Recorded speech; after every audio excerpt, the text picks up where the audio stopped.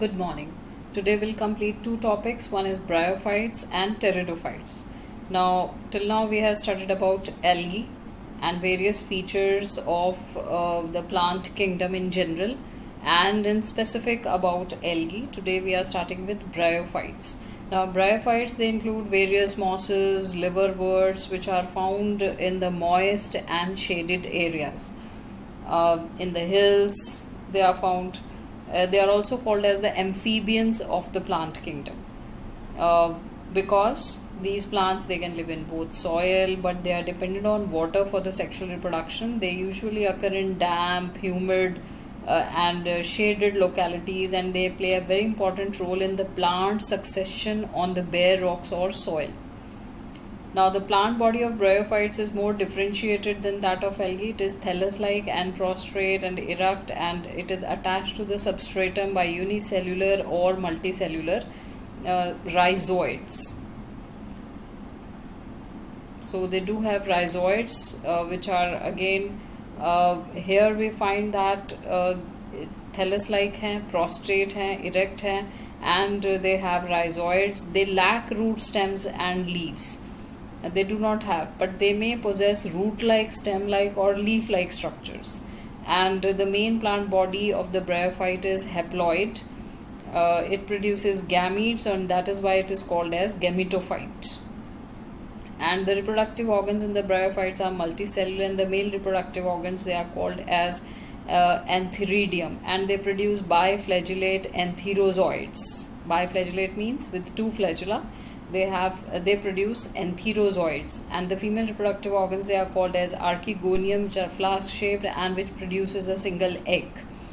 And the antherozoids, they are released into water, where they come in contact with the archegonium, and the antherozoids, they fuses with the egg to produce the zygotes. Now zygotes, they do not undergo reduction division immediately. They produce a multicellular body which is called as sporophyte.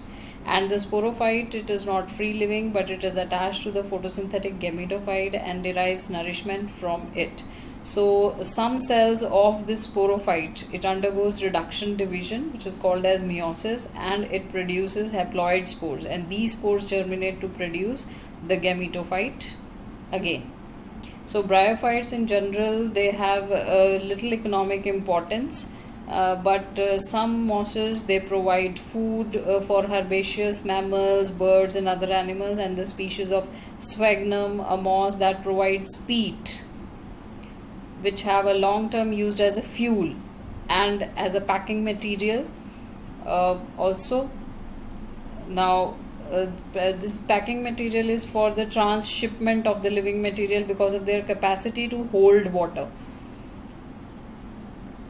And mosses, they also along with the lichens, these mosses along with the lichens, they are the first organisms to colonize rocks, and then they have a great ecological importance. They decompose rocks, and they making the substrate suitable for the growth of higher plants. And these mosses, they have dense mat on the surface of the soil, and they reduce the impact of the falling rain, and they also prevent soil erosion. So the bryophytes, they are further classified into two categories, liverworts and mosses. Liverworts, they are generally found in the moist, shady areas on the banks of streams. For example, Markentia. You can see here Markentia. The thallus is dorsoventrally and closely pressed to the substratum with the help of rhizoids. The leafy members, they are tiny leaf-like appendages in the rose or stem-like structure. Asexual reproduction in the liverworts actually takes place by fragmentation through their thalli, and by the formation of the special structures which are called as gamma cups. You can see here the gamma cups.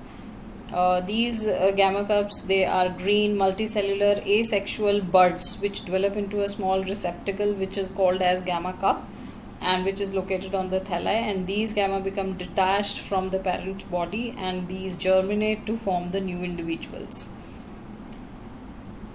And the sexual reproduction, male and female, different reproductive organs, they are produced either on the male or on the different thalli, and the sporophyte is differentiated into foot, seta and capsule, just like this. foot seta and capsule. And after meiosis, these spores are produced within the capsule, and these spores germinate to form the free living gametophytes. When we talk of meiosis, here the predominant stage of the life cycle is the gametophyte, that is the haploid phase, which consists of two stages. The first stage is called as the protonema stage, which develops directly from the spores. It is a creeping, green, branched, frequently filamentous stage. And the second stage is the leafy stage. Second stage is the leafy stage, which develops from the secondary protonema and from the lateral buds. They are attached to the soil through the multicellular structures which are called as rhizoids. You can see the structure of rhizoids here in mosses as well as in the liverworts. So vegetative reproduction in mosses is by fragmentation and budding in the secondary protonema stage, and the sexual reproduction, the reproductive organs antheridia and archegonia are produced at the apex of the leafy shoots. And after fertilization, the zygote develops into a sporophyte, which consists of foot seta and capsule, as you can see here. And the sporophyte in the mosses is more elaborate than in the liverworts, and the capsule contains the spores, and the spores, they are formed after meiosis. And the mosses, they have very elaborate mechanism of spore dispersal. Common examples here are this funaria, and this is sphagnum. Let's talk about pteridophytes. Pteridophytes, these includes horsetails and ferns. They are used in the medicinal purpose as well as in the soil binders. They act as soil binders. They are frequently grown as ornamental plants, and they are the first terrestrial plants to possess vascular tissue, that is xylem and phloem. Now, pteridophytes, they are found in the cool, damp and shady places where they may flourish well in the sandy soil conditions also. Bryophytes, in bryophytes we know that the dominant phase in the life cycle is the gametophyte plant body, but in pteridophytes we find that the main plant body is the sporophyte, which is diploid, and it is differentiated into true root, stems and leaves. Proper leaves are there, and these organs they possess, they have well differentiated vascular tissue also, that is xylem and phloem. And the leaves in pteridophytes, they are small like sporophylls. These are microsporophylls, and in Selaginella they are large, which are called as macrosporophylls are there. So the sporophyte bearing sporangia that are extended into leaf-like structures, they are called as sporophylls. So in some cases, sporophylls, they have distinct compact-like structures which are called as strobili or cones. And like in Selaginella or Equisetum, these are the examples where these are in the form of strobili or cones. These spores, they germinate to give rise to a small multicellular free-living, mostly photosynthetic thalloid gametophyte, which is called as prothallus. So these gametophytes, they require cool, damp, shady places to grow, and because of their specific restriction requirements, they need water for fertilization. And the spread of the living pteridophytes is limited and restricted to the narrow geographical regions also.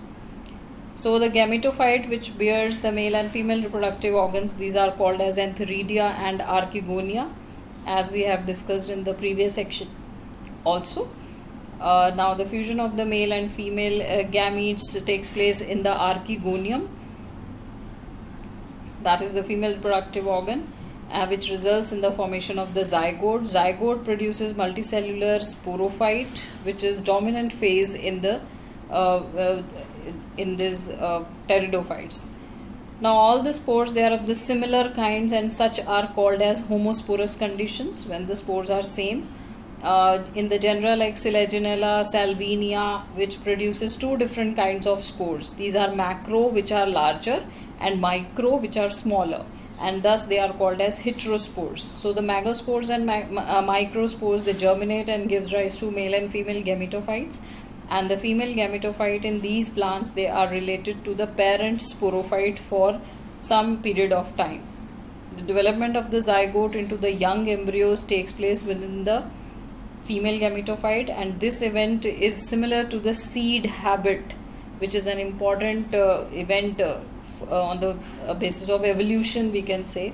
So the pteridophytes, they are further classified into 4 classes: Psilopsida, example Psilotum, Lycopsida, Selaginella, Lycopodium, Sphenopsida, Equisetum, and Pteropsida, that is Dryoteris, Pteris, and Adiantum.